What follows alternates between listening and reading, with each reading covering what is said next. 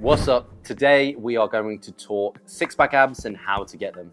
One of the biggest misconceptions and the question that I probably get asked the most is, how do you build abs? What exercise should I do? How do I tone my stomach?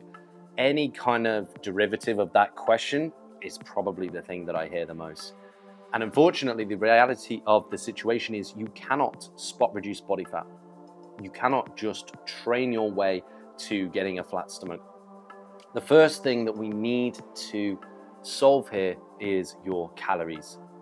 How many calories are you actually consuming at the moment? And chances are you don't know. And that's okay. I didn't know either when I was first starting out. So the first thing is we're going to solve that issue by tracking the food that you're currently consuming. So there's loads of different calorie tracking apps that you can use. The first thing that I would do is download MyFitnessPal, not a sponsored link. But it is just an app that I've used for years, and it's pretty accurate as long as you're doing it and filling it in accurately. So once we have that, it's going to give you your level that you're currently consuming. We then have to look at how many calories you should be consuming versus how many you actually are. There's lots of different ways to do this, but the easiest way to do this is to take your body weight in pounds and times that by 15. So for people in the UK or anybody that deals in kilos, times kilos by 2.2 and then times that by 15. That's going to give you roughly your maintenance, okay, roughly speaking, okay. We could argue about the inaccuracies of this, but this is the most simple ways of doing it. You're then going to take 500 calories, add that on top if you're looking to build muscle, or you're going to subtract 500 calories if you're looking to lose body fat. Now, what I want you to do is compare these two numbers, okay, the calories that you're consuming right now. And what I would do is take an average of 3 days. Don't just do 1 day, because you know that you'll be tracking, so you'll change your behavior, and you most likely will anyway, but by doing the 3 days, you'll create an average. Once we have the average of that, we're then going to look at how many calories that you should be eating if you're looking to diet and get a lean toned physique. Then you need to be in a deficit. So that number of your body weight times 15 and then subtracting 500 calories, where are you in terms of that? Chances are you're probably way above that. So what we need to do is reduce your calories to this new target that we've just found. Okay, doing this is going to put you in a position where we're actually going to be able to lose body fat. And this is the most advantageous way of doing things, and the only way really, because we cannot out-train a calorie surplus. It's physiologically impossible. It's really important to note that most people are going to be choosing these foods that they think are actually going to be good for them. There are no fat loss foods. There are no foods that you should be consuming in order to attain the goal of a six-pack. Instead, what we should be looking at here is the overall calories. Are they serving that ultimate goal of being 500 calories below that number that we calculated earlier on? So that means if you wanted to consume the foods that you enjoy, there's areas for that within that number that we've set, that calorie target.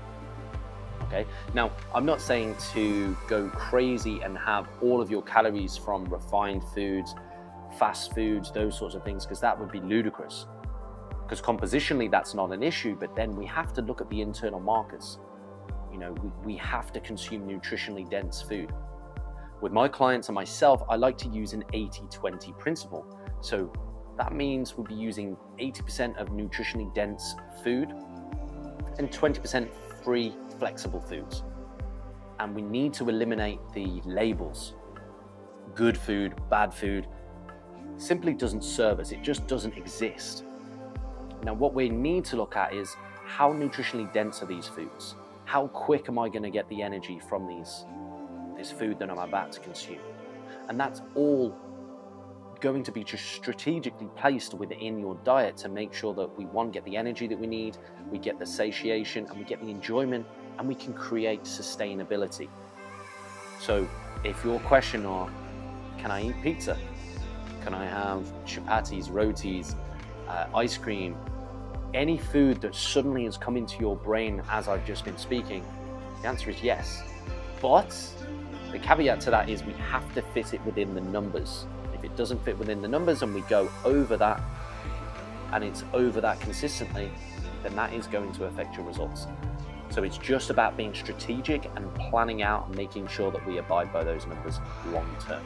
So now that we've addressed the calories, we're in a deficit. We can now look to build upon that. What I mean here is we're going to be looking at how many times a week can you train. Let's just say, for argument's sake, that you can train 3 times a week. And then maybe on that session, you're going to be doing a little bit of cardio. Again, what exercises should I be doing here, Dan? You're going to want to fill that workout with the most advantageous exercises, compound exercises. And a compound exercise is a multi-joint exercise that is going to recruit more muscle than an isolation exercise.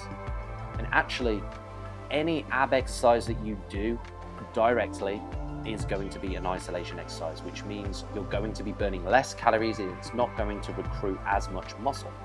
So although you feel it in the abs as you're doing a crunch or you're doing an oblique twist, it's not going to actually serve the goal that you have of having that toned, lean physique and building that six-pack. So again, you want to make sure that you're starting in the gym with something like a full body workout, which, you choose one exercise per body part, one for the legs, one for the back, one for the chest, shoulders, arms. And that's the best way to do it. And if you're doing a compound lift for each of those muscle groups, the chances are you're going to be using your abs a lot. Your abs actually act as a stabilizer for the body. So if you're doing a squat, although you're not directly training the abs, as you're going through the journey and as you're starting to progressively overload those muscles, do more reps, do more sets, do more weight, the strength within those abs are going to build. And as you're building more muscle, as you maintain that calorie deficit, you're going to be building a leaner and more toned physique. So hopefully this has helped. Please like, comment below with your thoughts, subscribe, and I'll see you in the next one.